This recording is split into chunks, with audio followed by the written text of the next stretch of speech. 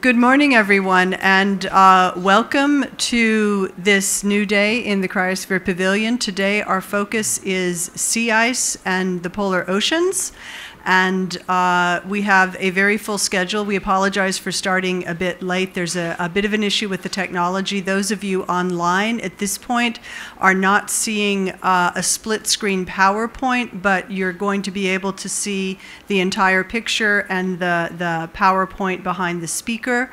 I will say that we do post all presentations that where we have permission to do that as PDFs in a Dropbox, so you will be able to look at the presentations more closely after the fact, and we'll try and get this fixed in the course of the day. So without waiting any longer, I would like to introduce Kirsty Crockett from the University of Edinburgh, who is our moderator for the first event. Thank you, Pam. And thank you everyone for coming to this side event. So my name's Kirsty and I am the science coordinator of the Changing Arctic Ocean Research Programme. So in this side event we're going to look at some of the scientific evidence of climate change impacts on the Arctic Ocean and the implications of these and the policy response. So I'll first introduce the topic before welcoming the first speaker.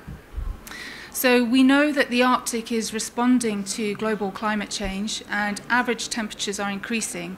And in fact, recent estimates now place the rates of Arctic warming at 2 to 3 times that of the global average. So this figure here highlights the average global air temperature anomaly in October 2019. And the red colours over the Arctic emphasize those higher rates of warming relative to the rest of the world.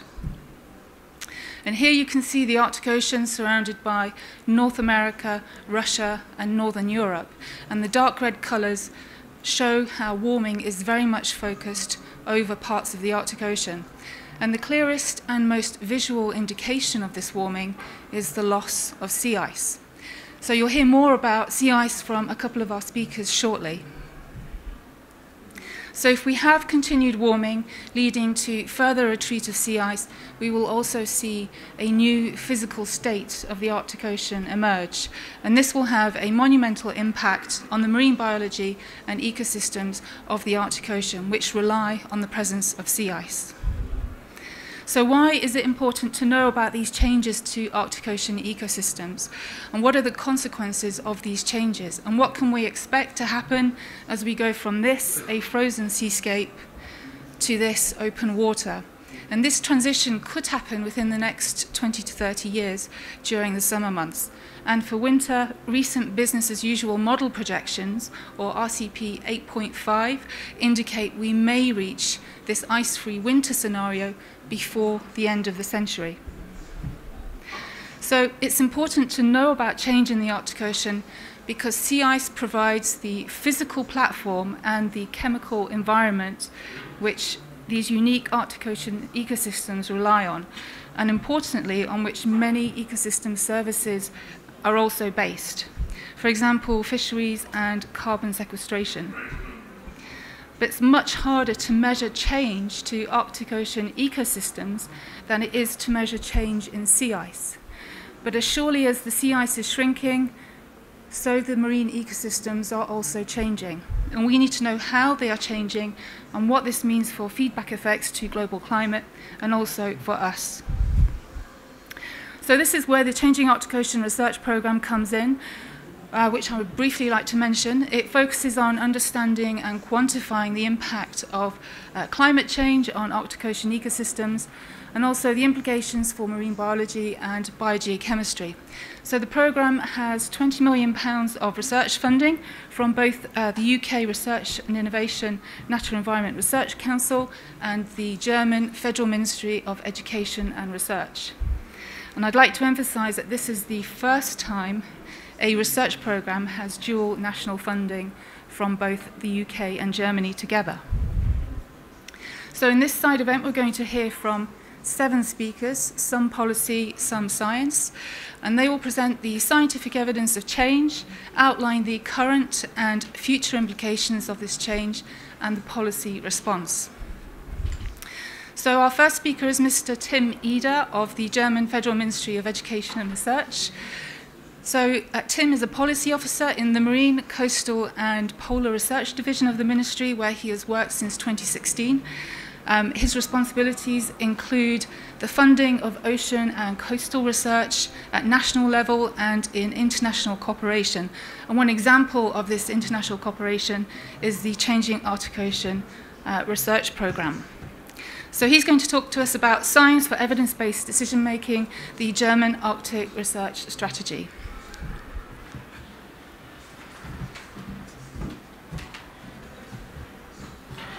Yes, good morning, everyone. A warm welcome also on behalf of the Federal Ministry for Education and Research in Germany, the BMBF. And thank you, Kirsty, for the introduction, and also for organizing this Changing Arctic Ocean site event. I would like to also thank the hosts of this Cryosphere Pavilion for making this event possible. Germany participates in the Changing Arctic Ocean site event in the research program since 2018 with 12 bilateral projects.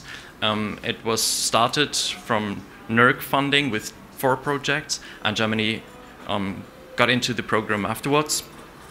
And I'm really impressed with the pace this project has taken and with the profound commitment of both sides, policy as well as researchers.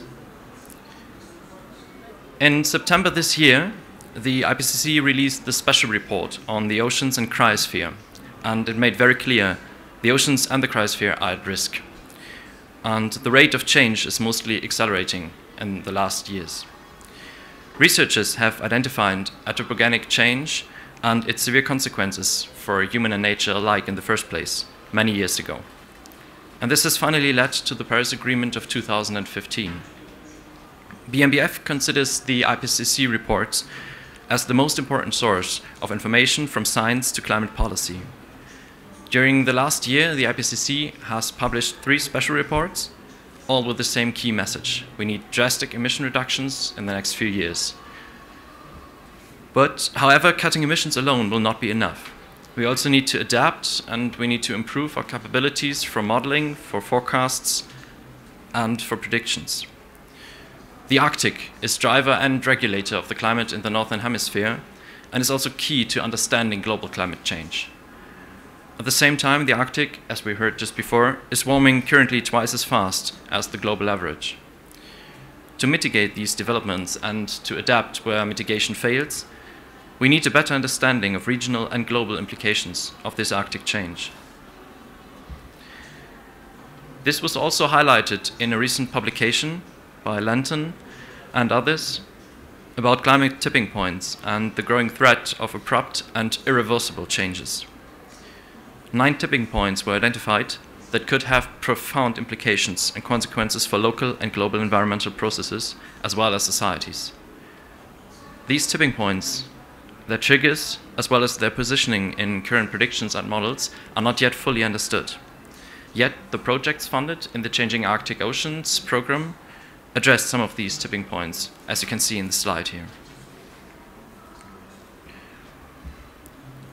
A science-based policy can only be developed with accurate knowledge about possible future developments and scenarios, and scientific findings need to be the groundwork of national and international climate policies. The German Research Ministry, BMBF, responds to this need by supporting research that is particularly relevant to understanding Arctic climate change. Our aim is to make efficient and outcome-oriented research possible by funding, but also by supporting national and international dialogue. This dialogue should happen between researchers and policymakers to create an interface. This all is built on our federal research program for coastal, marine and polar research, MAREN, and also the broader strategies like Germany's Arctic policy guidelines, which were really newly released this year. For the Arctic region, the bilateral Changing Arctic Oceans program is one of the cornerstones of our funding. The initiative addresses a wide range of projects and topics with a focus on the complex interactions between the atmosphere, the cryosphere and the biosphere. Without going into detail, I would like to highlight research on permafrost thaw, on possible carbon and methane release, on Arctic ecosystem changes in food webs, as well as changing abiotic conditions. With this broad approach, the Changing Arctic Oceans program will enable us to support decision-making processes at different levels, from valuable data and more precise climate models to science-based advice on marine ecosystem management. On national level, I would also like to highlight the GROWS project that deals and investigates the interaction of Greenland's melting glaciers with the atmosphere and the ocean, since the Greenland ice shield is in acute danger even in low-emission scenarios. Another cornerstone of our funding is, of course, the Mosaic expedition led by the Alfred Wegener Institute that started in September this year in Norway, with also a high commitment from the United Kingdom. 600 scientists are studying for the first time the northernmost region of the world for a full year and obtain the much needed data for more precise climate models. In 2018, BMBF has hosted, together with the European Commission and Finland, the second Arctic Science Ministerial, with the working group on a forum of Arctic science funders as a follow-up. The ministerial has led to a joint statement by the participating ministries and representatives for future Arctic research perspectives. So with the numerous of activities, we focus on Arctic science for evidence-based decision-making, for a better understanding and sustainable use of the Arctic Ocean. Thank you very much. I'll be happy to answer questions afterwards.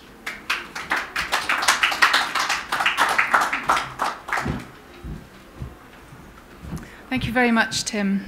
So our next speaker is, let me just get the slides up.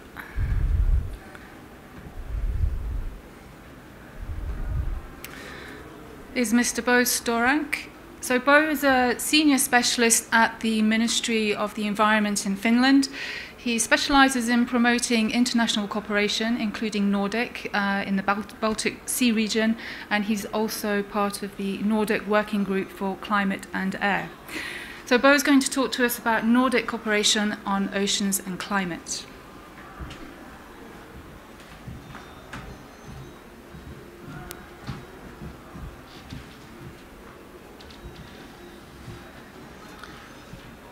Thank you, Kosti.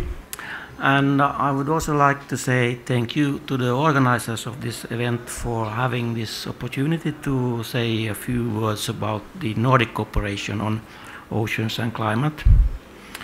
I also hope that my presentation will give you a bit of better understanding of some of the efforts the Nordic countries will take in the next few years when it comes to oceans and climate change.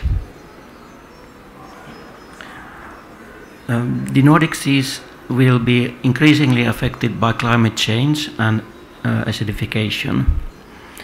And this is not taking place only in the Arctic region. Also the Baltic Sea will suffer from rising temperatures. By the way, this photo is actually from the Baltic Sea, a vulnerable but also very diverse sea with a thick ice cover wintertime. Well, at least in the northern parts. A year ago, the Nordic Ministers for Climate and Environment decided to promote a more efficient and relevant management of marine ecosystems in a changing climate, and that would also include protection and sustainable use of the sea. The first step was the establishment of a Nordic ad hoc expert group on marine ecosystems. And in October this year, the ministers, that is the Ministers for Climate and Environment, took the following action.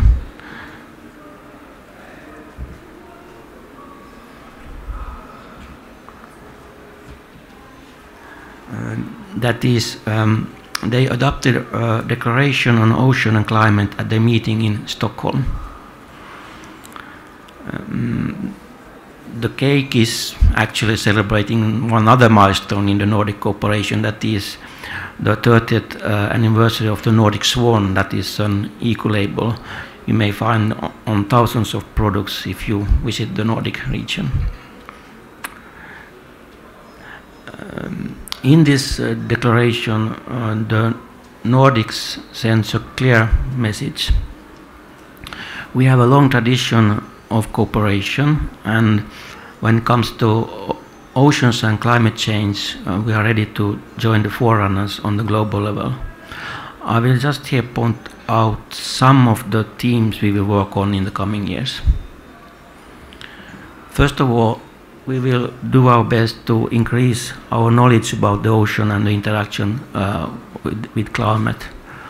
And also recognize the effects this has on people dependent on the sea, that is indigenous peoples and local communities. So just to give you an example, we all know about the IPCC report on 1.5 degree and also the report on the ocean and the cryosphere. I'm sure that you also are familiar with the report on biodiversity published by IPBES. And we have actually made a review on this when it comes to the what we could call perhaps the Nordic perspective. Findings that could be important when we are planning and developing the further activities. I'm sure that monitoring is a key word. It was actually mentioned already in the previous presentation, and this is something that the Nordics also will work on. That is, we have something we call the Argo program, that is drifting ocean floats in the Nordic Sea regions, and this is one method we could use when gathering further information about the changes in our northern sea regions. Marine protected areas, they are a very important piece of the puzzle. In practice, we will compile an overview of existing marine protected areas, plans for the future, and in that way get a better understanding of one of the very basic elements when talking about the long-term sustainable management of the oceans.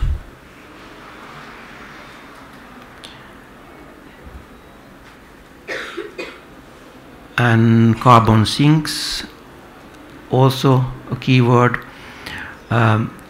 Here we will also look into what's going around in the Nordic areas. We used to also call these important habitats blue forests. You know, we have green forests, especially in Finland, Sweden and Norway, but personally I find this blue forest concept or term really appealing. And finally, last but not least, the Nordic Council of Ministers is also very much working on outreach activities. We very much like to involve young people in our work. And recently, for instance, we produced a video telling about the Nordic seas, climate change, and also highlighting the voice of young people. So if you would like to have more information, you can always contact me or have a look at our website. Thank you.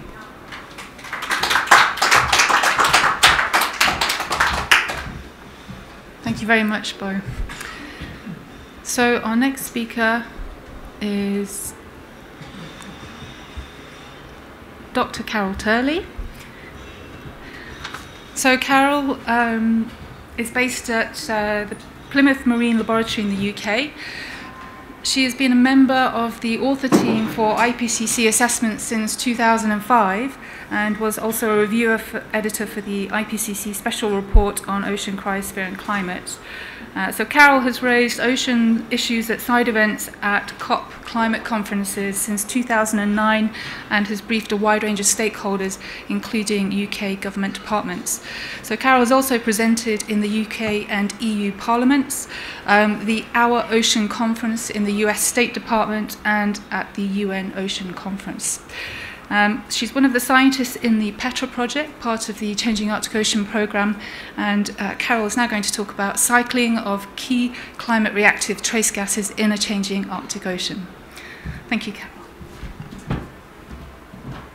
Thank you very much. And thank you for organising this as well. So she's not just moderator, she actually pulled us all together and organised it very effectively. My thanks also to Pam Pearson, sitting at the back of the room there, for bringing the cryosphere from Chile to Madrid. Thank you for that. That's quite a shift of ice.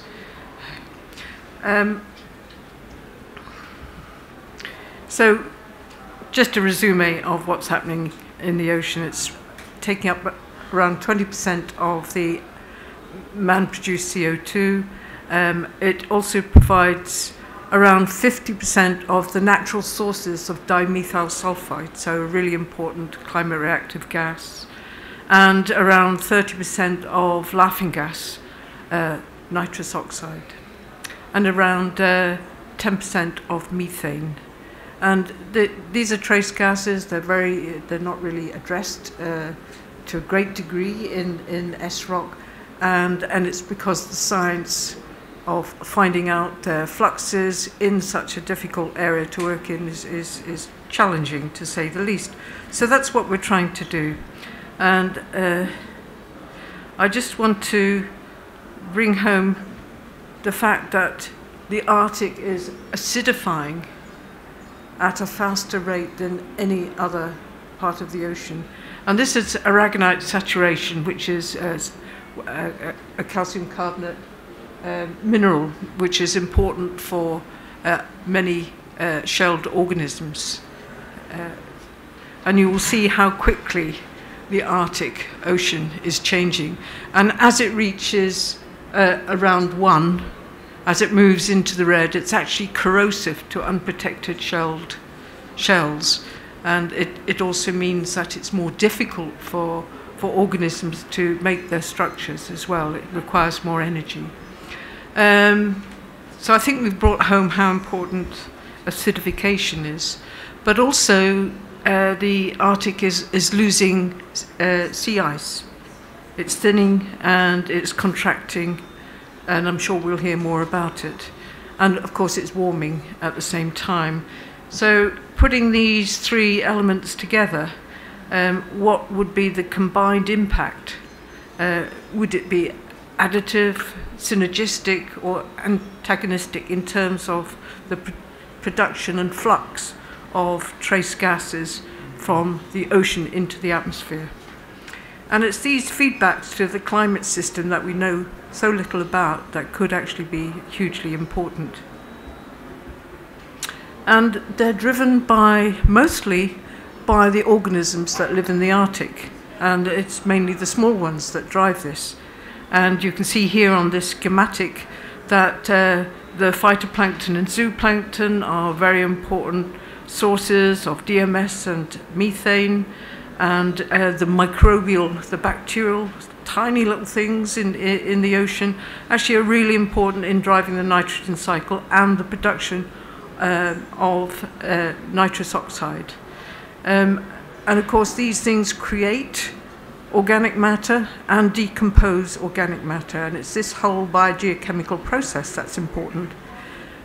In addition to that, you've got UV and the effect of UV lysis of organic matter. Now the sea ice has acted as a kind of a barrier for UV, potentially protecting that organic matter. So what we want to look at as well is the impact of UV lysis on the organic matter. So this is the gases we'll be looking at. Nitrous oxide, very important greenhouse gas. Methane, similarly. DMS is very important in aerosol formation, and carbon monoxide, important greenhouse and as well. And we'll be looking at the different stresses, warming, acidification, and in terms of DMS and carbon monoxide, the UV as well. So this means going to sea in difficult conditions, popping in and out of the sea ice, and doing really detailed high-resolution measurements along the surface, but also at depth as well. And actually to try and find out how the organisms themselves react to the changes of the acidity, the warming, and UV. It means doing shipboard experiments, looking at a combination of stresses. So these tend to be quite complex experiments that look at multiple factors in order to really work out the combined effects of these stresses on these trace gases. And to really help interpret the experimental impacts, we use ecosystem models to explore those impacts further and in the wider stressor space. And these are quite complex models. This is the URSEM model that interacts with the atmosphere, the pelagic, the watery part of the system, as well as the sediment, and it has the different phytoplankton and zooplankton groups, different microbial processes, and different nutrients like the nitrogen that drives primary production, but also the sulfur cycle and the carbonate cycle within that. And so far the nitrous oxide model is working and published. The DMS one is underway. I think it's coming out shortly, and we're using the results from the experiments from these field trips to develop the carbon monoxide and methane models. So what we'll end up with, the project's only a year or two into development, there's still a lot of analysis to do, is high-resolution spatial distribution of these gases, improved air-sea fluxes in regions of sea ice, which will be very novel, and experimental evidence of the changing Arctic Ocean impacts on the trace gases, and hopefully a greater mechanical understanding of stressor impacts of the trace gases themselves. Hot off the press are these series of histograms, which is a series of these multi-layered experiments, and I don't want to go into detail, but the trend for nitrous oxide is decreasing with decreasing pH, but warming seems to have no distinguishable effect. So this is really quite interesting, and if you put that in a global term and scale it up globally, you'll see that the potential reduction of nitrous oxide flux into the atmosphere, it could be on a similar scale to that of global production of fossil fuels. So, I mean, all needs verification, etc., etc. So this is my final slide. Maybe. Maybe not. Oh, there we go. There's one missing. It's okay.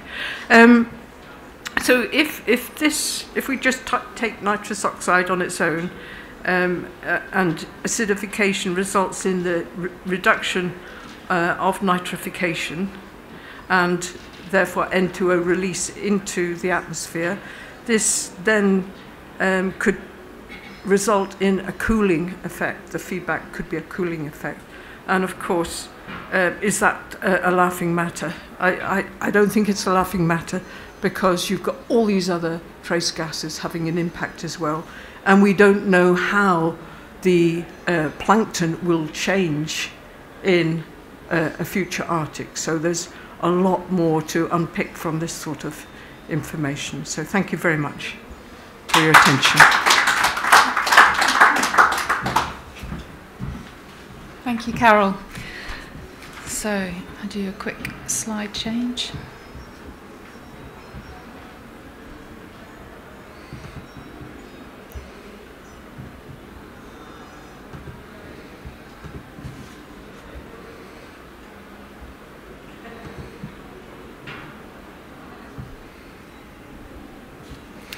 So Dr. Jack Landy from the University of Bristol is our next speaker. Jack is a fellow of the European Space Agency's Earth observation program called The Living Planet, and he has expertise in Arctic sea ice and currently leads a research program called Pre-Melt that investigates the Central Arctic's last ice area. He's also involved in the Changing Arctic Ocean as a scientist in the Diatom Arctic project. So today Jack's going to talk to us about Arctic sea ice, past and future, a modern era of extraordinary change. Thank you, Jack. Okay, thank you very much, Kirsty. And thank you very much, everyone, for coming and for people tuning in online. So I'm going to show you how the Arctic sea ice cover has been changing since the 1970s, when we first began monitoring the Arctic from space. And then I want to try and answer a couple of questions. First, are these changes normal? And then, how might the sea ice cover continue to change in a future world that we warm to 1.5 versus 2 degrees above the industrial levels? So, my favorite thing to do is to look at Arctic sea ice from space. Arctic sea ice grows in the winter as the ocean water freezes, and then contracts and shrinks in the summer as the ice melts. And this plot here shows year-to-year changes in the amount of sea ice left at the end of the melt season in the Arctic summer. And you can see these interannual fluctuations here, but we can see also a declining trend. And especially after about the year 2000, this trend downwards seems to be getting steeper and steeper and steeper. We're losing more and more sea ice from the Arctic every year. So over this full record from 1978 to present, we've lost about 13% of our summer sea ice in the Arctic every decade. And what this equates to is about 83,000 square kilometers of sea ice lost every year. So each year in the Arctic, we seem to be gaining more and more unwanted records for the sea ice cover. For example, the 12 lowest ever recorded sea ice extents in the Arctic have all occurred within the last 12 years. And right now, as we hold this conference here in Madrid, an area of the Arctic Ocean still hasn't actually frozen up, which by the middle of December is pretty unprecedented. So this region here in blue, just to the northern coast of Alaska here in the Chukchi Sea, only contains about a fifth of the normal volume of sea ice for this time of year.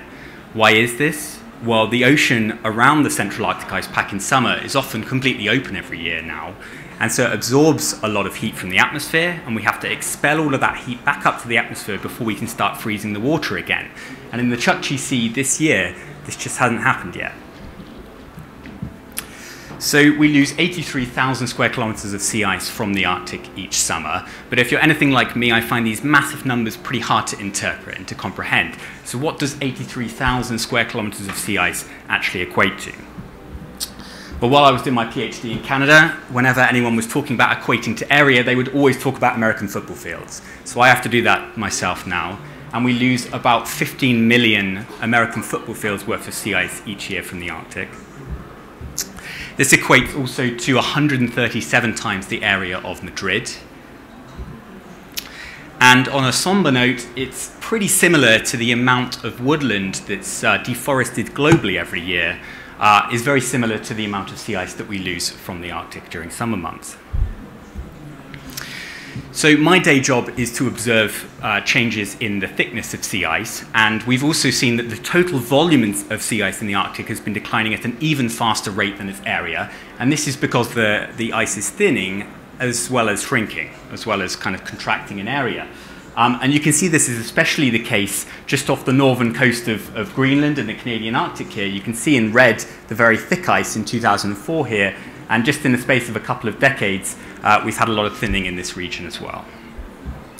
So as the ice thins, it's more easily pushed around by ocean currents and by winds. And so we've also seen trends for the Arctic sea ice to be speeding up, especially on the eastern side of the Arctic, where you see this kind of red blob here. We're getting a really strong speed up of ice motion, and this is pushing more and more ice, which is being exported out of the Arctic to the North Atlantic, where it can melt more easily. And just to top it all off, we've also observed that certain regions of the Arctic have been melting for longer and longer every year since we started observing the Arctic from space back in the 70s. So, for example, the Chukchi Sea, which still hasn't frozen up properly this year, the amount of time every year that it's melting has increased by a couple of months since the 1970s.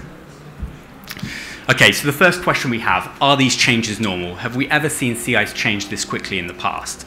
Well, since the satellite record only lasts for the past few decades, this is a really tough question to answer. And we have to use climate proxies to try and reconstruct past changes in sea ice, just like when we take an ice core through a glacier or an ice sheet to reconstruct past global temperatures. And so these are results from a number of climate proxies which give us the minimum and the maximum likelihood, in red there, of the sea ice area over the past 1,400 years. And we can see that it's been pretty stable over this time at about 10 million square kilometers, and it's only within these last few decades where we've got this precipitous decline.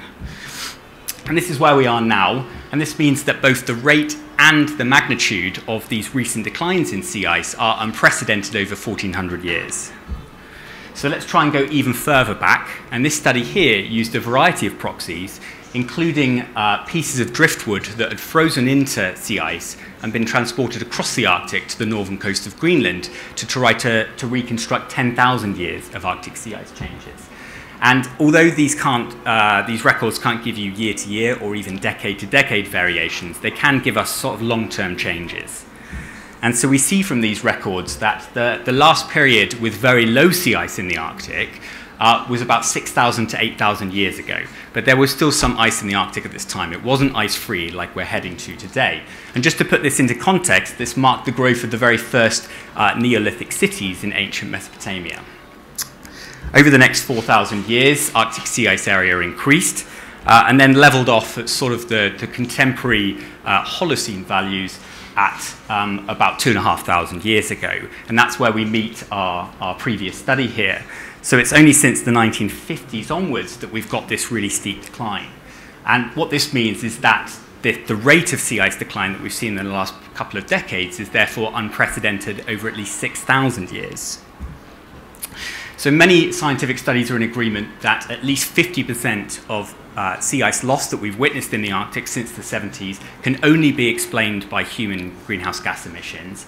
As we increase the amount of CO2 in the atmosphere, this drives faster warming of the Arctic's atmosphere and ocean, and this leads to faster and faster rates of sea ice loss.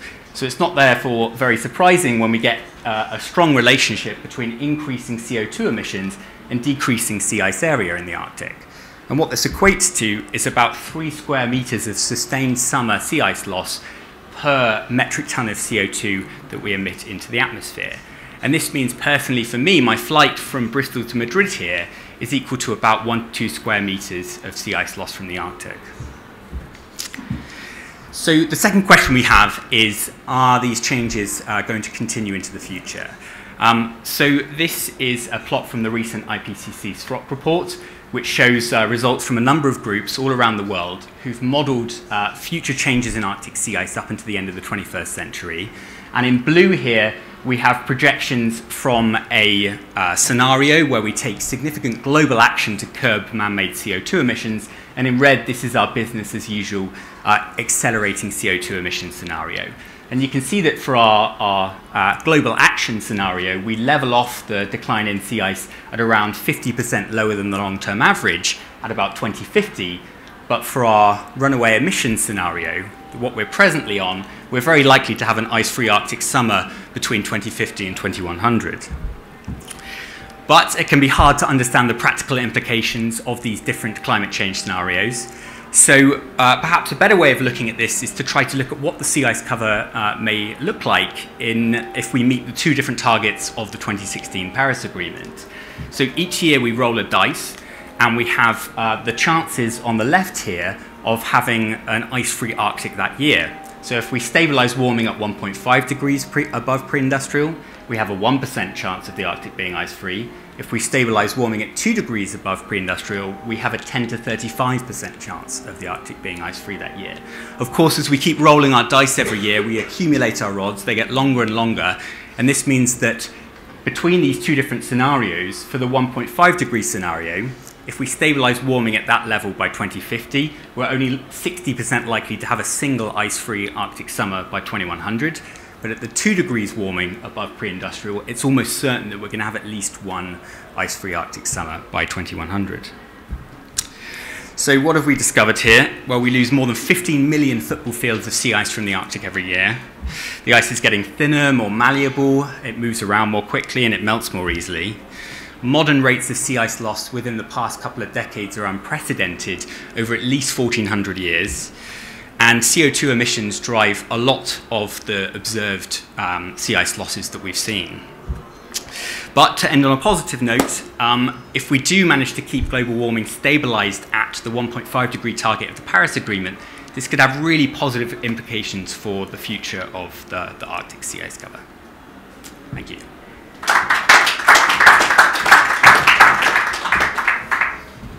Thank you for a great talk, Jack. Just do a quick slide change.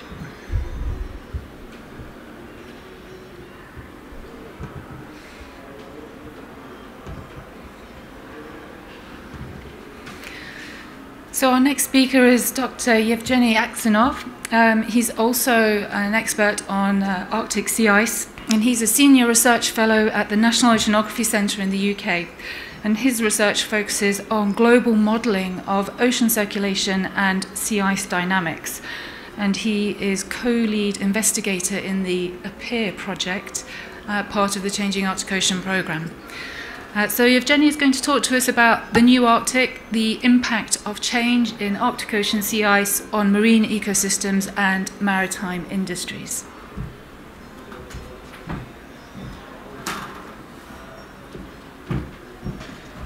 Hello, thanks very much, Kirsty, for introduction, and thanks to you all who join us here physically and online. I'm Evgeny, and I lost my mustaches overnight. If you can see, I don't have mustaches.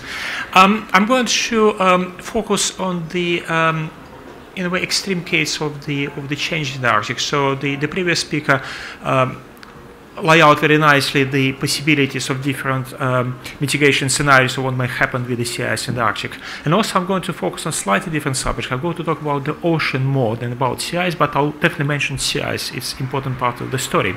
So these slides represents actually the variety and diversity of the teams involved in this project. So we have people from Norway, UK, France, Germany, Russia, and United States. All of them are contributing to the specific theme, and I acknowledge their contribution in this specific presentation. What I'm going to talk about, hopefully it works. Yeah, I'm going to talk about the changes in the Arctic considering high-risk scenarios, and also changes related to the sea ice, ocean, waves, and icebergs. And I'm going to talk about the some aspects of the risks for the industries and the ecosystems. I'm not going to cover the whole subject, it's too broad, clearly, but I'll focus on the key issues, I hope.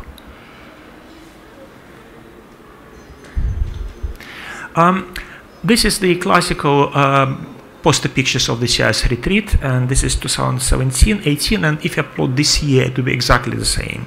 So one of the features shown here, as has been mentioned in the previous talk, there's a very strong negative trends in sea ice retreat in the on the Alaskan side of the Arctic, and practically ocean ice free.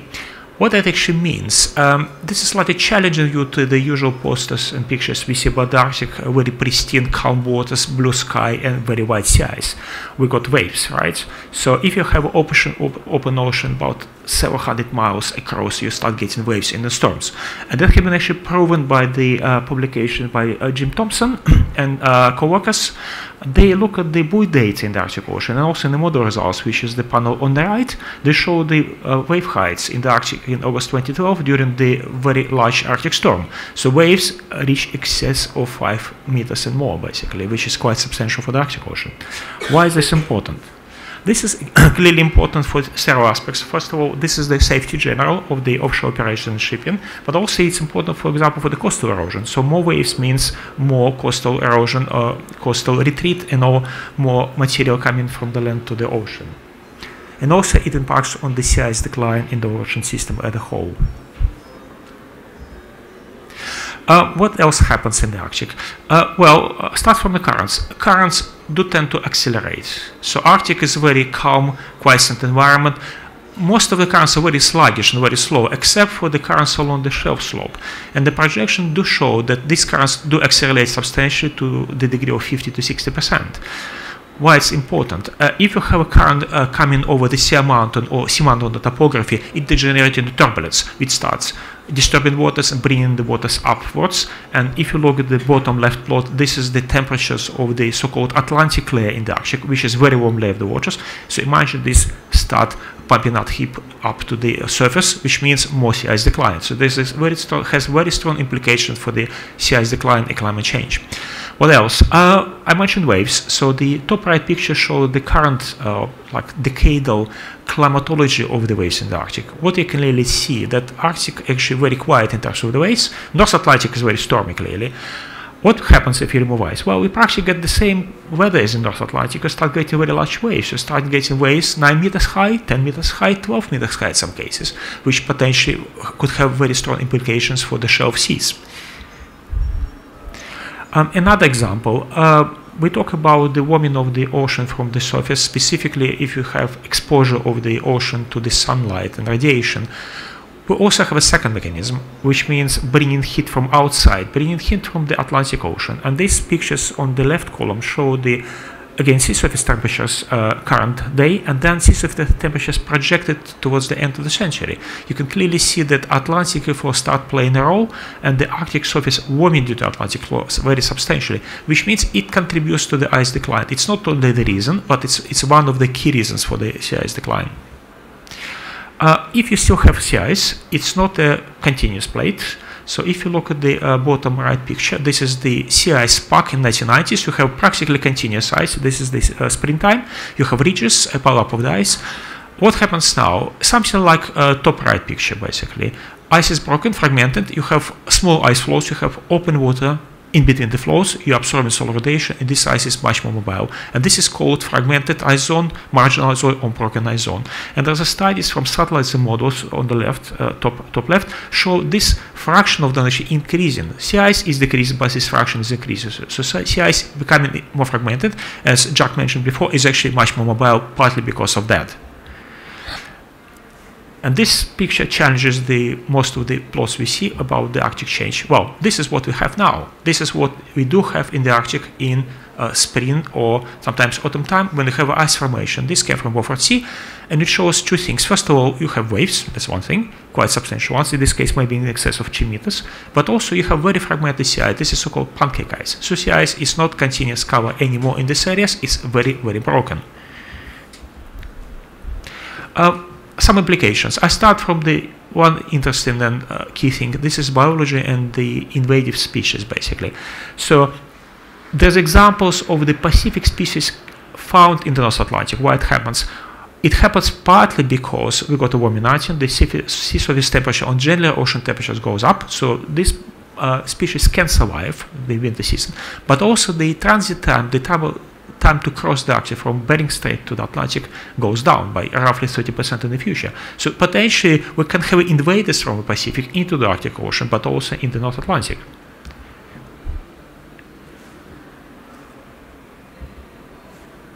Another example, this is a hypothesis Andrew from National Oceanography Center put forward. We have changes in the North Atlantic ecosystem, which seems to be goes in opposite direction in the Arctic Ocean. So practically two ocean basins are convergent of the ecosystem. So it's a bit of a complicated plot. Just try to show what happens. These lines show the availability of the nutrients in the present day, the right red arrow, and availability of the nutrients in the future, green arrow. So practically have a convergence of the nutrients, but also have convergence of the production of the biology there, which means Arctic may become very similar to the North Atlantic. Aspect of the shipping. There's a lot of publications. I was part of led one of the publications which discuss what potentially may happen with the shipping in the Arctic Ocean. What does happen? If you have sea ice retreat, you clearly ease the situation for the shipping and accessibility. This is fine. You can have a reduction in the sailing times. Potentially some lighter vessels can sail. The problem is, one of the problems, for example, this is the icebergs, and specifically small bits of icebergs carved or released from the Greenland ice sheet, and they can reach Arctic, and they are not very detectable by any means, so they can be quite dangerous. And amazingly enough, 100 years of the Titanic catastrophe, we got another one, basically, which related to the icebergs.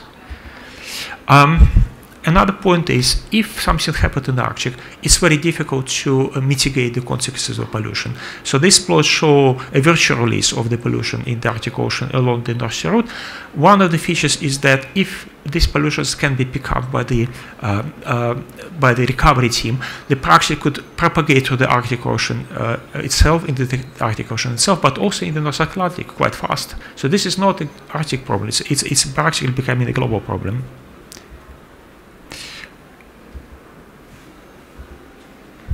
Well, some kind of summary. So if you look at the waves, the risks of the Arctic Ocean from the waves and sea ice at the current present climate, which seems to have an increase in this, in the sense of the risks. So if you look at the projections of the risk from the waves, specifically loads and forces and pressure on the structures and ships, say in the 2030s, you can see that actually wave risk start to overcome the ice risks.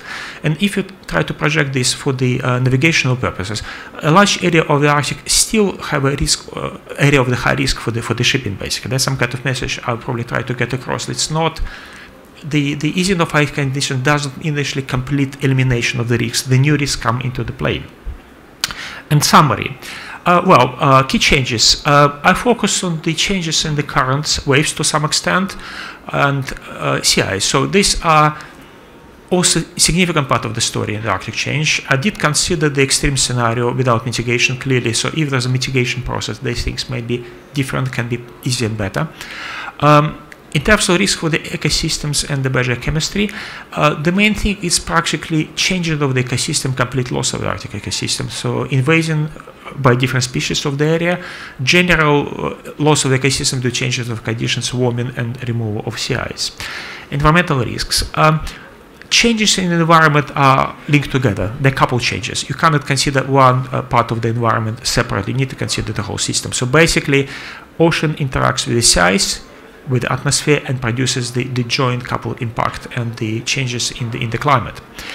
Industrial risks. Industry do develop in the Arctic Ocean and they will develop in the Arctic Ocean. We need to consider carefully what risks they bring, basically. And I think I'll stop here. Thank you very much for your attention.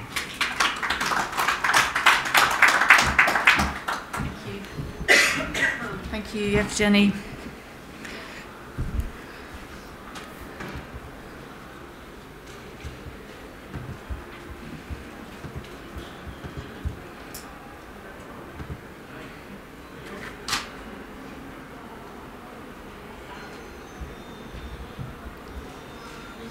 Right. So our next speaker is Dr. Jeff Abbott from Newcastle University. He specialises in the evaluation of organic matter in marine and sedimentary environments and how its source and reactivity in contrasting regions of sea ice cover can be used to assess the impact on carbon and nutrient cycling. And Jeff is also part of the CHAOS project, one of the Changing Arctic Ocean projects. And Jeff's going to talk to us about the Changing Arctic Ocean, exploring the impacts on seafloor biogeochemistry.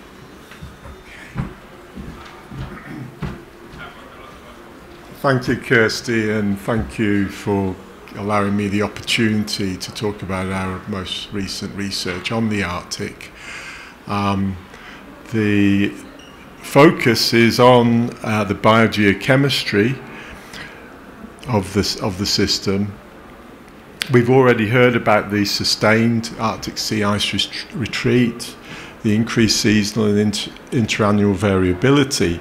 And just to give another idea of the size of the change, during the past 30 years, we've seen about 2.4 million square kilometres of Arctic sea ice lost, and that's equivalent to an area the size of Western Europe, Spain, Portugal, France, Germany, the UK. A huge decrease. So not only has there been sea ice retreat, there is also sea ice thinning. And this is also linked to the ice albedo feedback loop.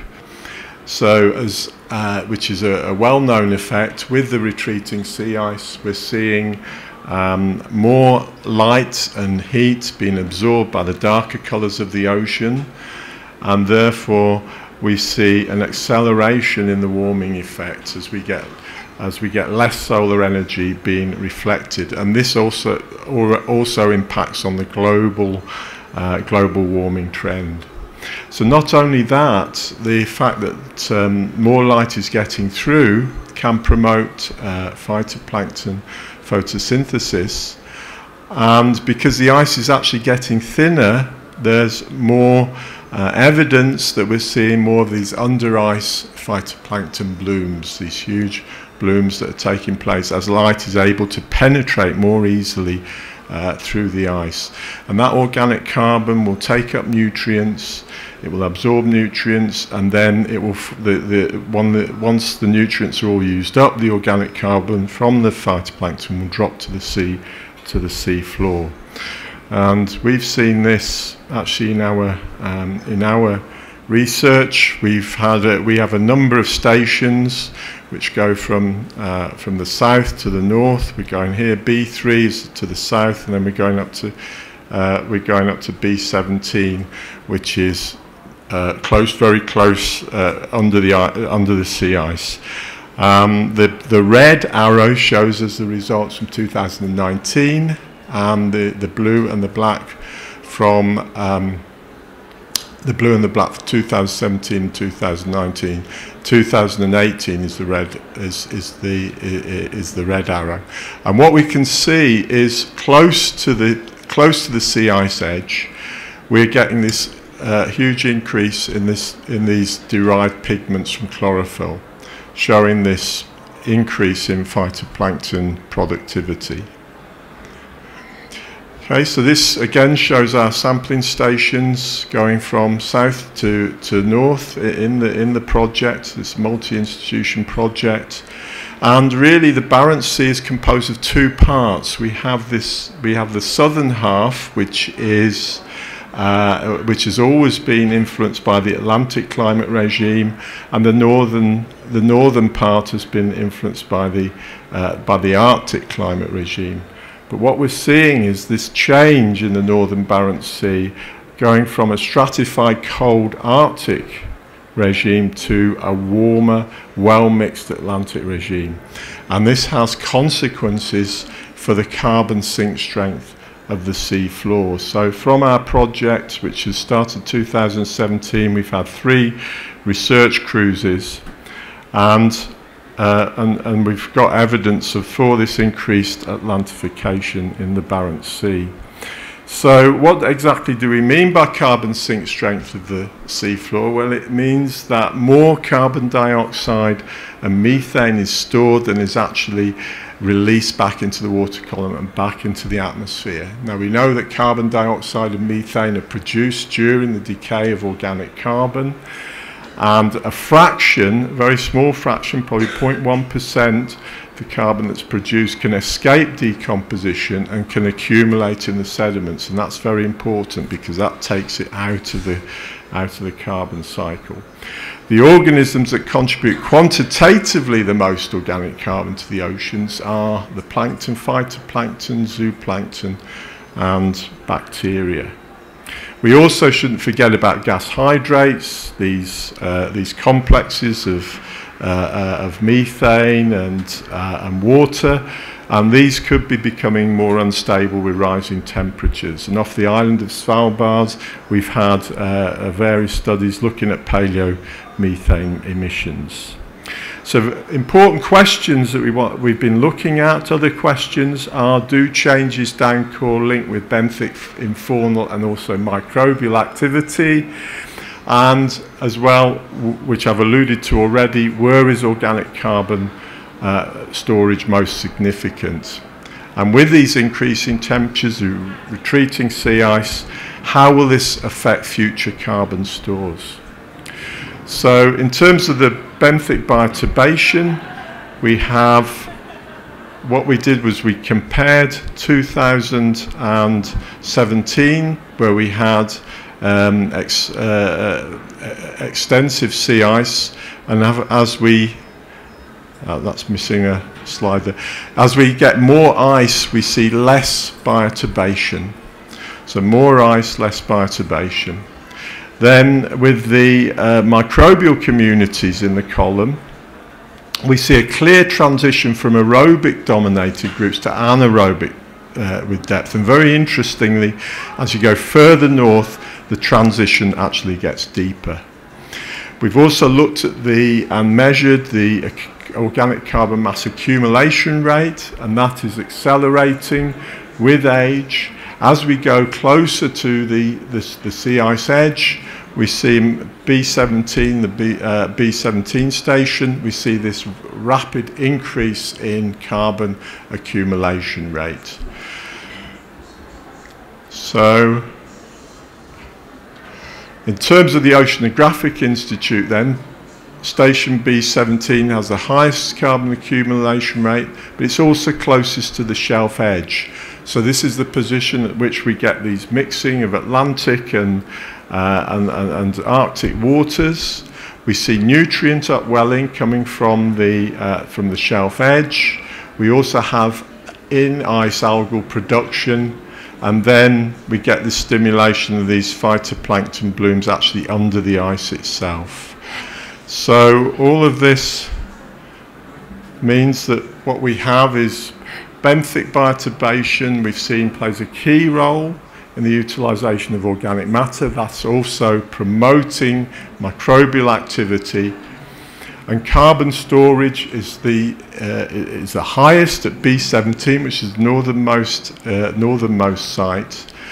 So there's a potential in the reduction of the organic carbon storage. These factors that I've been discussing are all taking place.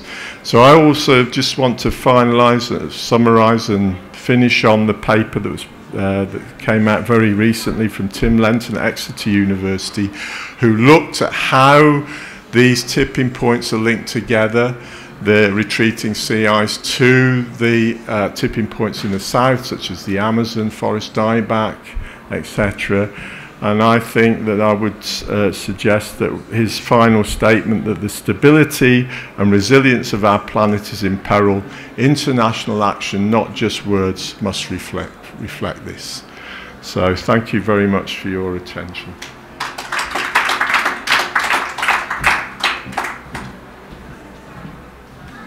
Thank you, Jeff. So our last speaker, I'm delighted to announce, is Professor Hans Otto Pertner.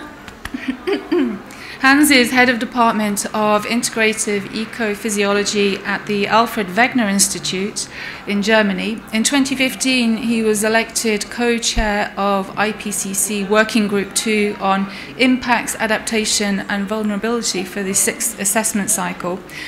And his research interests include the effects of climate warming, ocean acidification, and hypoxia on marine animals and ecosystems, with a focus on the links between ecological, physiological, biogeochemical, and molecular mechanisms that limit tolerance and shape biogeography and ecosystem functioning. So Hans is going to talk to us today about drivers of change in the Arctic Ocean, responses of marine invertebrates and fish. So, thank you, Hans. It's just the up and down keys here. Okay, thank you very much. Yeah, thank you very much for the opportunity to speak to you here and to complete this interesting emerging picture about new Arctic findings with some results from animals and integrating them at the same time into the picture emerging from the special report of the IPCC on ocean and cryosphere in a changing climate. If we look at, that was the wrong direction. If we look at the changes happening in the ocean, we see here the global picture, the warming trend, and is also mirrored in the change in global mean surface temperature, depending on the emissions scenario. With ambitious emissions reductions, we would be able to stabilize global mean temperature also for the ocean. Nonetheless, we have an increase in marine heat wave days, and we have a progressive decline of ocean pH, indicating ocean acidification, a trend that can also be stabilized with ambitious emissions reduction.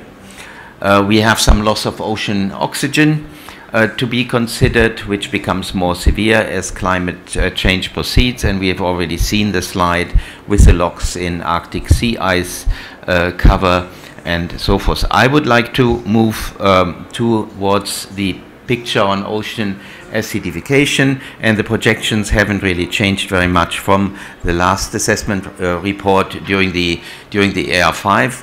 And you see very clearly that the Arctic is a hotspot of ocean acidification as projected here due to the melting of the shelf ice, the freshening of the seawater, and the loss of its buffer capacity at cold temperature.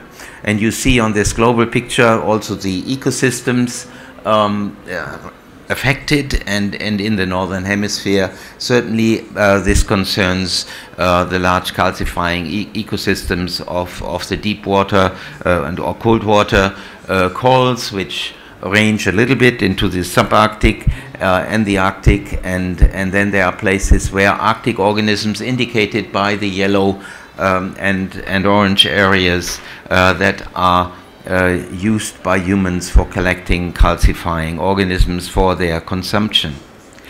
We are living on a shifting baseline globally, and that concerns especially the Arctic. We are seeing a shift in organisms, and this is here representing the shift in animal biomass. And what you see here on the left-hand side already under the ambitious emissions reduction scenario, that we have an impoverishment of animal biomass in the lower latitudes and a push especially of animal biomass into the Arctic. So there are invaders, we heard about that. There's a projection of changing animal communities, and we find it difficult currently certainly to envision what actually how the future ecosystems will be looking like in the Arctic. Certainly this is not good news for the endemic species, and this is what I would like to go into. And with unabated emissions, as shown on the right side, this trend is emphasized. Saying that the modeling projections at the high end towards the really high latitudes may not be very precise, because they do not fully consider the Arctic conditions for Arctic life, and it remains to be seen to what extent biomass is really reaching the levels, will be reaching the levels that are projected here. Future efforts to position those models are needed.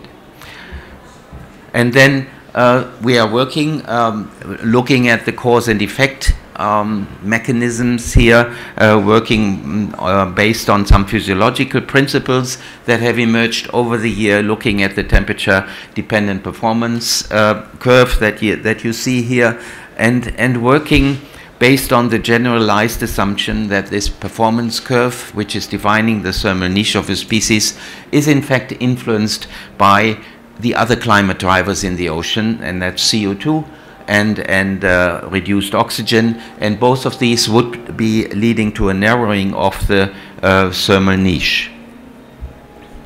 So CO2 and hypoxia would be interfering with the change in biogeography of any one species, and this current geographical displacement that we see can be explained by a contraction of the biogeographical area on the warm side of the thermal window, and an expansion on the cold side caused by the thermal, reflecting the thermal specialization of the organisms and their inability to shift those largely under climate change.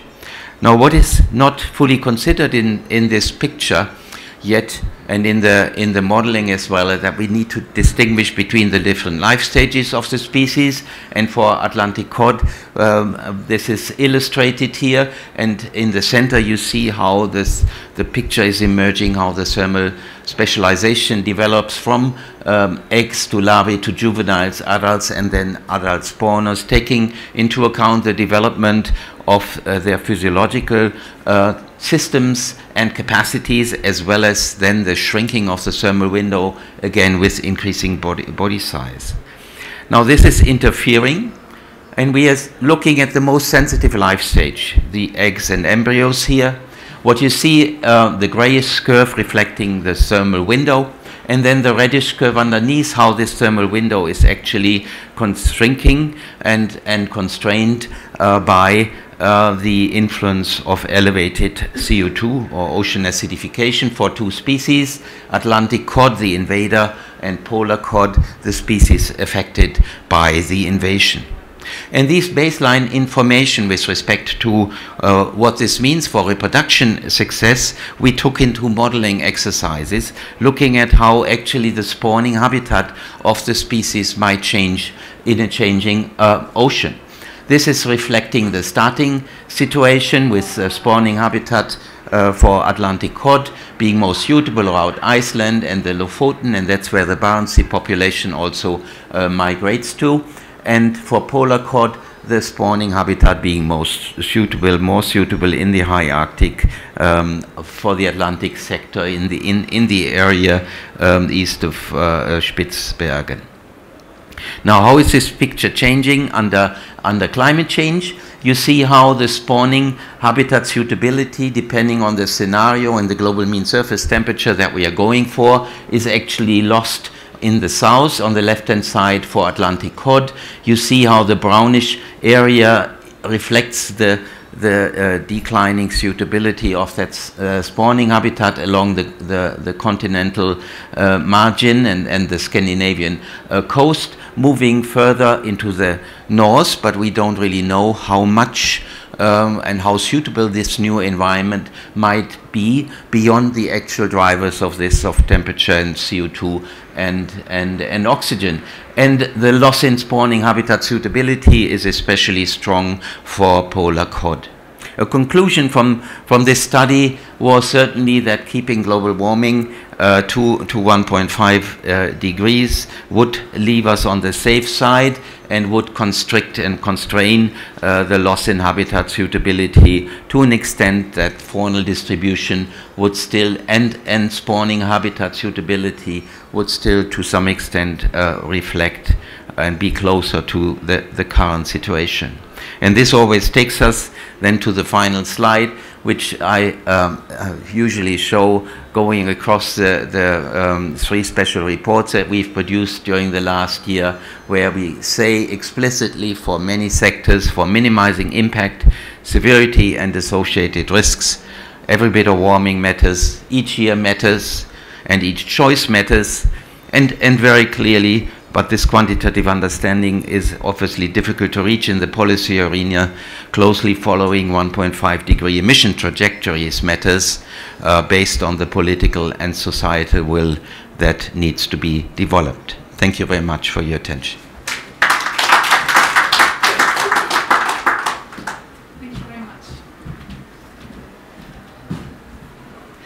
So we now have time for a few questions from the audience and for the panel discussion. So if we have the roving microphone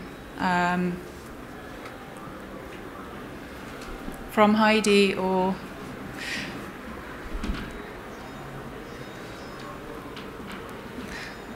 So can I ask if anybody in the audience has a question they would like to ask any of the panelists?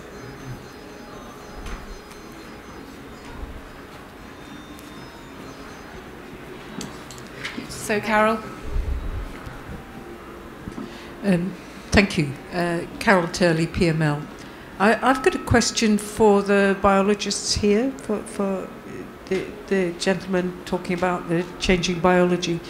I find have a problem with some of the Arctic fisheries models because and it might be that I'm wrong, is at the moment a lot of the production is on the sea ice, the algal production, and the organisms are adapted to grazing actually on the surface. So, and when it becomes ice-free Arctic, then the types of plankton that will grow, there will be not attached to ice, but free-floating phytoplankton, and presumably the types of zooplankton will change as well. And how is that change then modified up the system, and do the models actually take that into account? It seems I'm the animal person here on the group.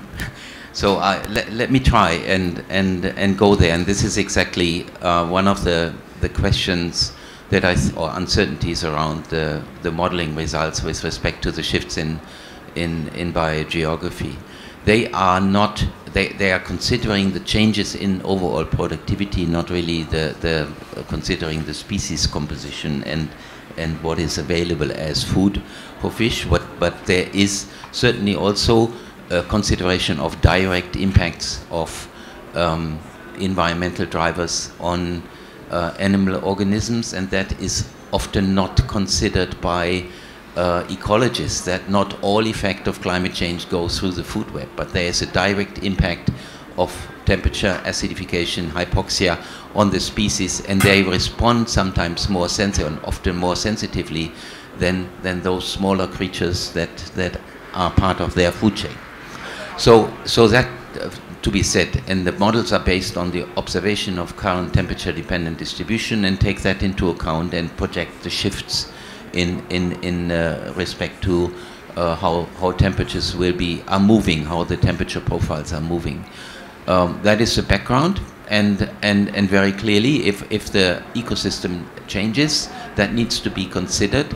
It is to some extent considered in terms of ecosystem turnover, mixing of species, and that is exactly what will be happening. So projecting how the future ecosystems will be looking like in different places, depending on their new climate characteristics, is a difficult thing, and we need to improve along those lines. This does not eliminate that these first principles are in operation, and we see and the observations are supporting that, because what we are currently seeing is clearly an increase in subarctic Arctic cod stocks and their productivity and increased fishing results. But our new data on the spawning habitat suitability indicate that this may be a transient phenomenon, because it does not take into account the vulnerability of the young life stages, young and spawning life stages, so the two sides of the spectrum. So I can add a little bit to that. Within the Changing Arctic Ocean program, there are a couple of projects looking at prey-predator relationships, but amongst the plankton, the phytoplankton and the zooplankton, and looking specifically at the timing of the blooms and if they are produced in time to feed the zooplankton, and then also the life cycle of, for example, Calanus, and how precarious that is with respect to changes in pH, temperature and oxygen, and presence or absence of sea ice. Okay, are there any other questions from the audience?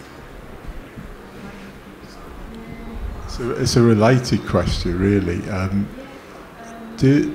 With these changes in life cycles and the areas in which the phytoplankton blooms occur and the zooplankton, where the zooplankton accumulate, what is the effect on migrating organisms such as whales or birds?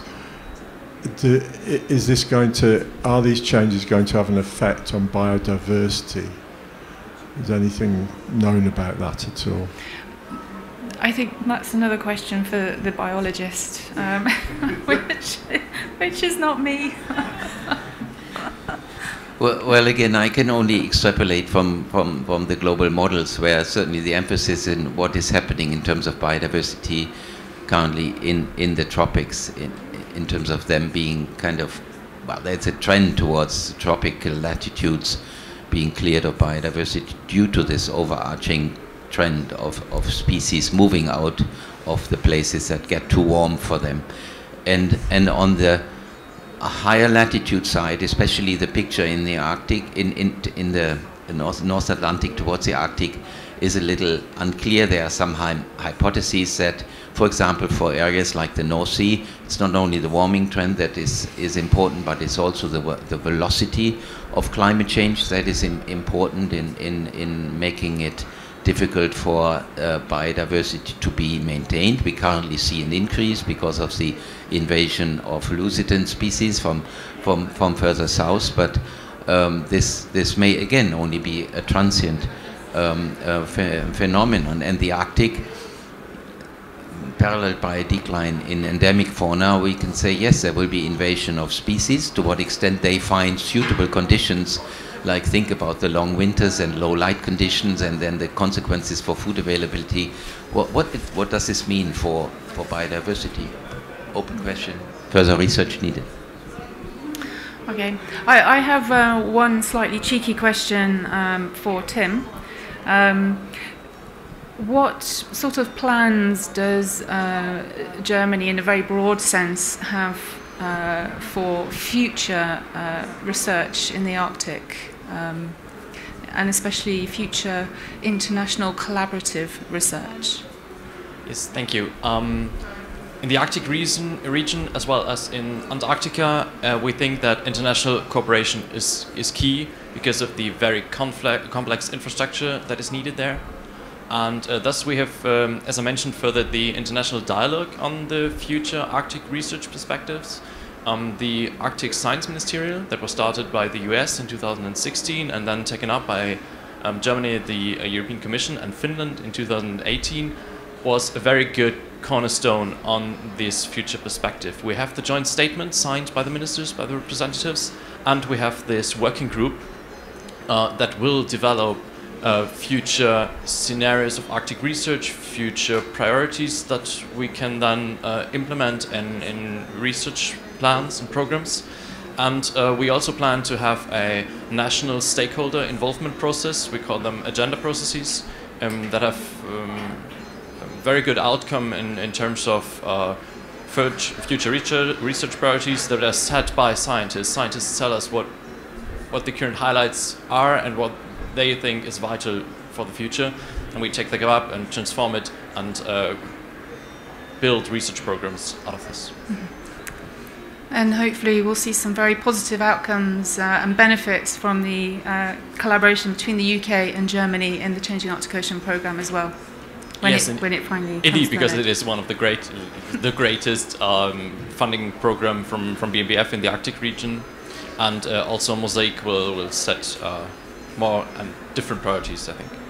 Great, thank you, Tim.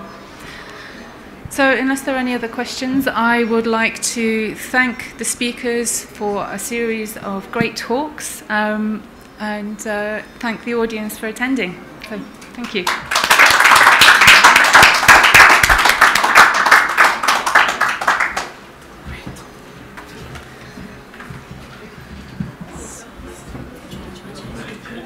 Oh, right.